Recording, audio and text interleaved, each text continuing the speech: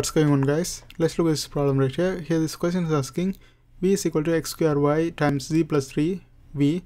Find electric field at 3, 4, negative 6. And the second part is asking the charge within the cube.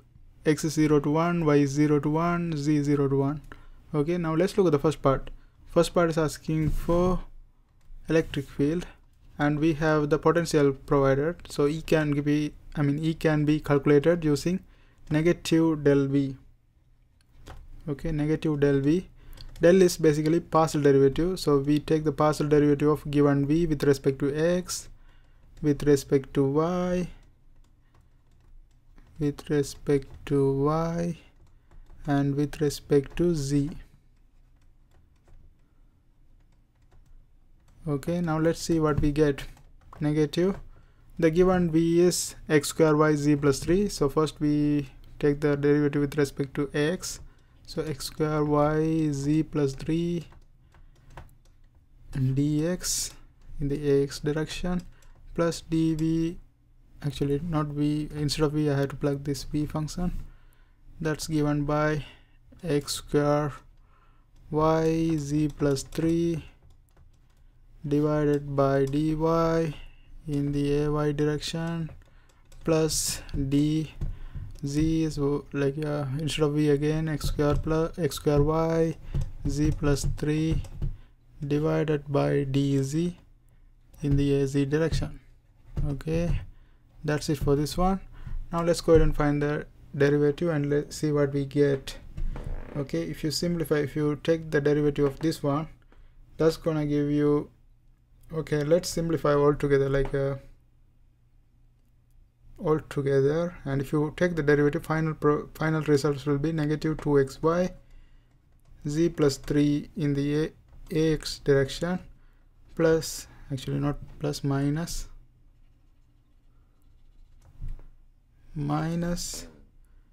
x square z plus 3 in the ay direction. Okay, and then let's put ay outside.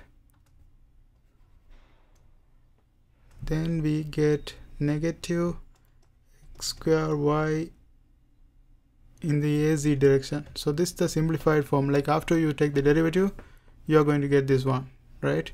We get negative because we have a negative del v, so I multiply everything by negative. That's way, in that way we got negative for everything.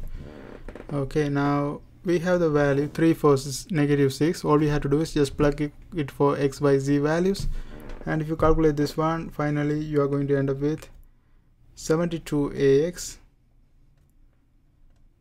plus, okay, 72ax plus 27ay minus 36az voltage per meter. So this is the one we are getting after we plug in the values. Okay, so this is our E. Now we have done the first part. Now let's look at the second part. Second part is asking the charge within the cube 0 to x is 0 to 1, y is 0 to 1, z is 0 to 1. Okay, now to find this one we can use another formula. Let's get rid of this one.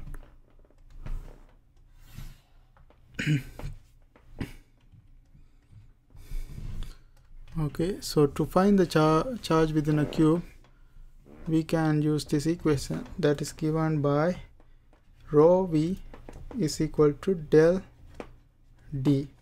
Okay, del d is equivalent to epsilon naught del E. We already know E, this is our E we found out. So epsilon naught times del E is, we take the derivative with respect to x, with respect to y, with respect to z.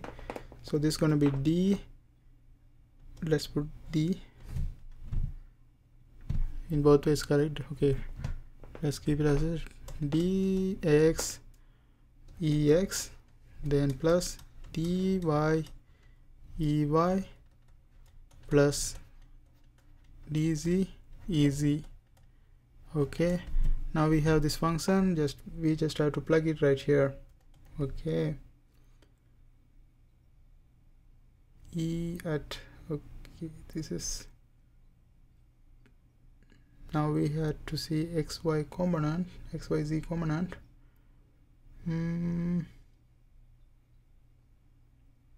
Okay, this is not the list. This is after we plug in the values, right? So we shouldn't plug the values, because before we plug in the values, we derived an expression that was this one. E is equal to, I write that one on top. E is equal to negative 2xy. In the previous question we derived this one. 2xy z plus 3 ax minus x square z plus 3 ay minus x square y az. So this was the expression derived from the first equation. After we derived this one, what we did was we plugged this 3, 4, negative 6 and we got this value. So we had to use that one, this one, to find out what is this del E is. Okay, now let's go ahead and plug the values. So first we have epsilon naught and then partial derivative with respect to x, ex. Now we have x, this one, that is negative 2xy z plus 3, negative 2xy z plus 3, and then we have to take the derivative with respect to y, ey, that one is y component, that is x square z plus 3 ay. So let's put z plus 3 right here, and then plus partial derivative with respect to z. Here we have x square y. Okay, x square y. So from this one you can already see for the second part we don't have any y, so this is going to be 0, and for this one we don't have any z, so this is going to be 0. So this is the only derivative we have to take, and if you do the derivative, you are going to get epsilon naught 2 y z plus 3, and this is negative. Okay, z plus 3, and others are going to be 0, 0.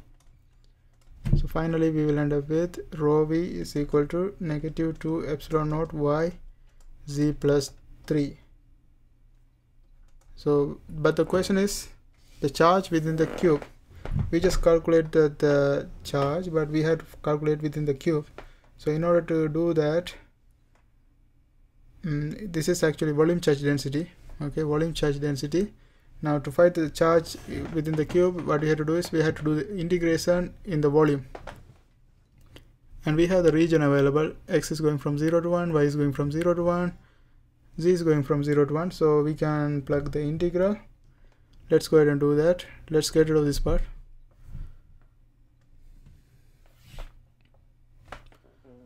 Okay, now let's continue that one on top. Now q is equal to integral v rho v, this is the rho v we derived right now, rho v dv, and we know the region, everything is going from 0 to 1, 0 to 1, 0 to 1, and we just plug the function, that is negative 2 epsilon naught y z plus 3, then we do the dx dy dz with respect to x, with respect to y, with respect to z. After we do the integration, we are going to end up with something like that: negative 2 epsilon naught 1 y square divided by 2 going from 0 to 1, and then z square divided by 2 plus 3z going from 0 to 1, and after that we just have to calculate this one. Negative 2 epsilon naught is what, 8.85 times 10 to the power minus 12 times half. If you plug 1 for z, that's going to be half, and then multiplied by 7 by 2. Okay, finally if you calculate this one, you are going to get negative 30.95 times 10 to the power of minus 12 farad.